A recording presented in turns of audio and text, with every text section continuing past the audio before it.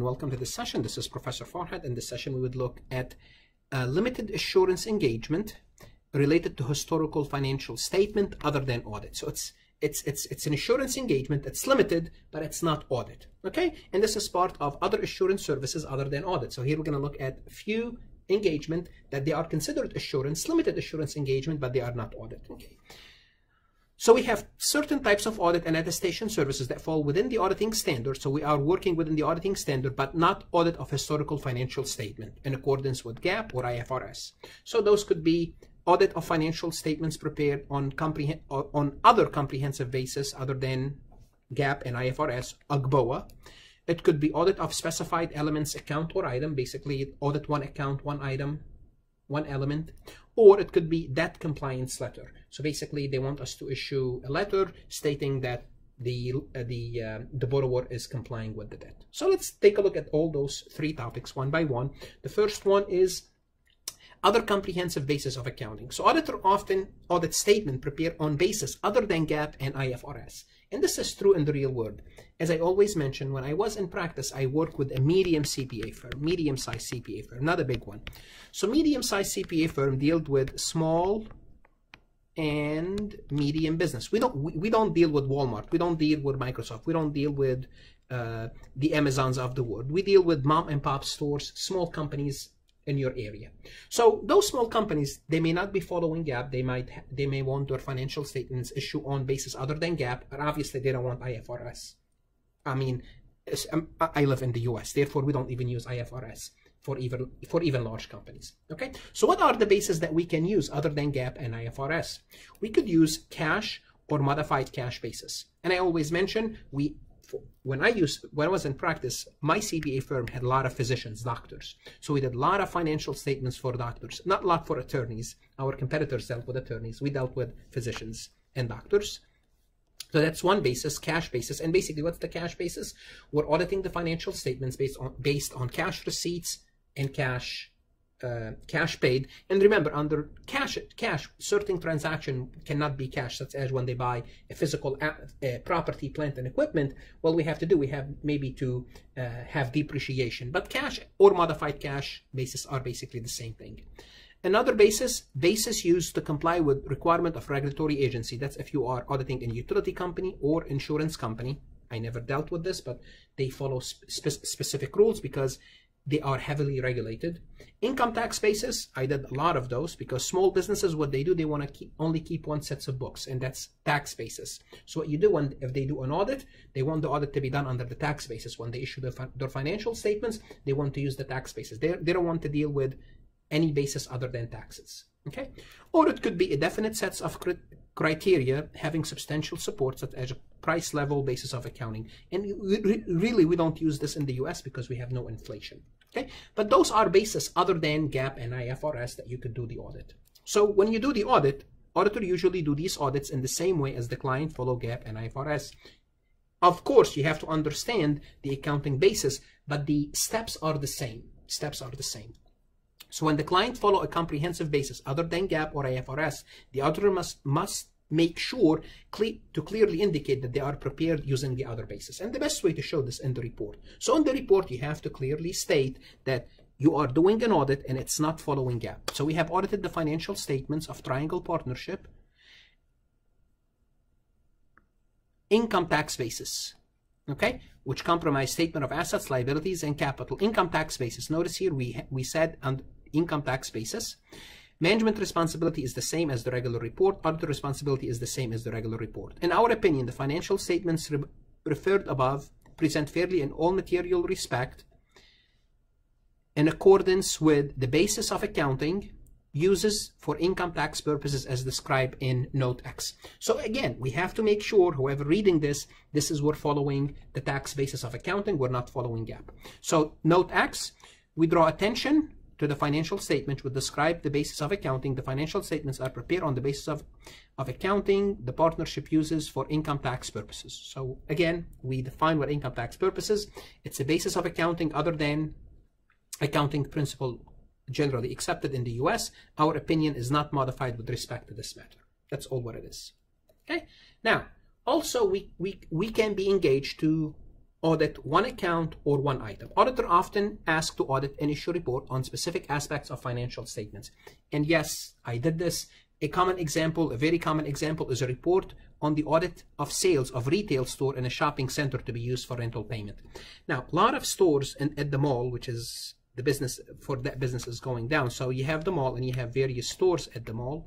And what happened, sometimes they might have an agreement. You pay, $3,000 per month fixed plus 5% of your sales. So your rent is $3,000 plus 5% of your sales. Now, the owner of the mall, what they do, they want someone to audit the sales of those shops because they want to make sure the sale is not being understated, because if they understate the sale, the mall will get less money. So that's what it is. And I did those type of audit. Okay.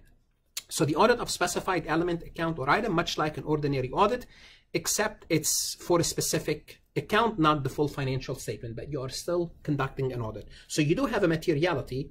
Materiality is defined in terms of the element, account, or item. So whatever the account you're auditing, if you're auditing sales, your materiality will be for the sales account. Now remember, if you're auditing sales only, the materiality is going to be very small. It's going to be close to zero. If you're auditing sales, they don't want any mistakes. They want you to focus all your effort on that account. Therefore, you should not have any, the materiality should be very low. So you cannot tolerate any mistakes. Okay. Auditor must extend their audit efforts. For example, if you're auditing sales, guess what? What else is going to be affected? Account receivable. What else is going to be affected? Sales discount. What else is going to be affected? Sales returns. So those are accounts that are related to sales. What accounts might be affected? Bad debt expense. So when you're auditing only sales, you might have to go into other account just by the nature of the beast, because other accounts are interrelated. Just that's how it works in the real world. Also, another service that a CPA firm would do, other than historical financial statement audit, as clients occasionally enter into a loan agreement that require them to provide lenders with a report from a CPA firm about the existence or not existence of some condition. So you borrow money from the bank, and what the bank wants you to do is to go to a CPA and get a report saying that you are complying with the loan agreement, because the bank doesn't want to study that information. They want an objective third party. And obviously CPA firms, they know how payment work, interest work, so on and so forth. So that's why they want you to do this. Okay. For example, a bank may require a company to maintain a certain dollar amount of working capital. What's working capital? Current asset minus current liability.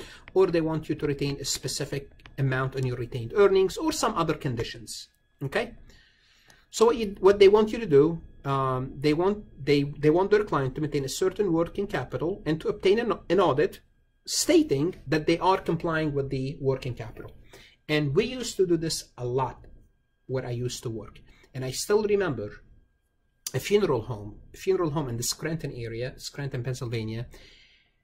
We always had to deal with this working capital, current asset minus current liabilities. And specifically under current liabilities, this client wanted to move a lot of current liabilities, move them into long-term liabilities. Why? Because they had a lot of that, and when current liability goes down, working capital goes up. So they wanted to reclassify some of the current liabilities into long-term. Why? Because they had a lot of loans with the bank, and the bank put a lot of restriction on that client. I dreaded that client. I hated working on that account, but it is what it is. So a debt compliance letters and similar report, auditor may issue the report on debt compliance and similar engagement as a separate report, or by adding a paragraph after the opinion paragraph. So you could issue a separate report, or you can add a paragraph after the opinion. So you have two options. Okay. The auditor should provide a debt compliance letter only for client for whom the auditor has done the audit to the overall financial statement. And simply why? Because you want to be comfortable with your numbers. A debt compliance letter on a matter such as the existence of a current ratio of 2.5 or better would be difficult to accomplish without conducting a complete financial statement. So simply put, and this was the situation with this funeral home. They looked, the bank, which is current ratio and working capital are the same.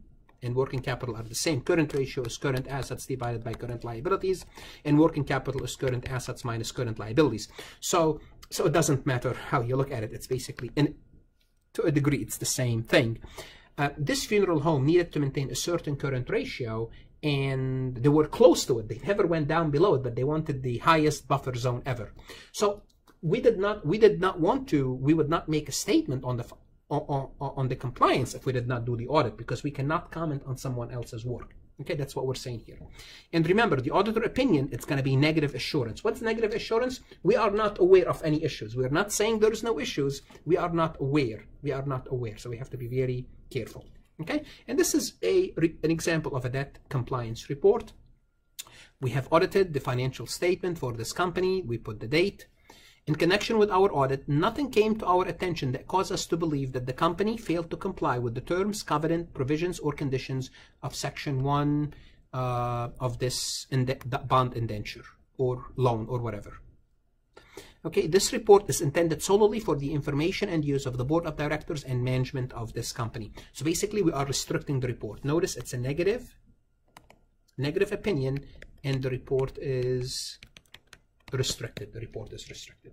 Okay, pretty much we are done with the lectures of assurance services other than audit. I might work an example or two just to illustrate the concepts that we learned. Other than that, read the book, complete your homework, complete your quiz, and always, if you're studying for your CPA exam, study hard. It's worth it.